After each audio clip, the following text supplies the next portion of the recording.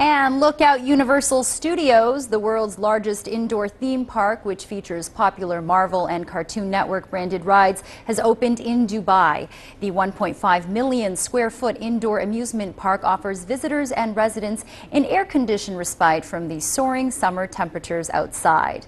The IMG World of Adventure Park, which spans 140,000 square meters, attracted around 3,000 visitors on its first day in Dubai.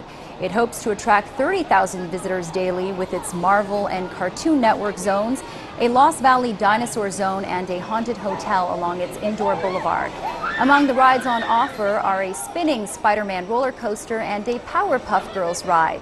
Along with its 22 rides and attractions, the park offers visitors 25 retail outlets and 28 food and beverage outlets that are expected to contribute to nearly a quarter of the park's overall revenues.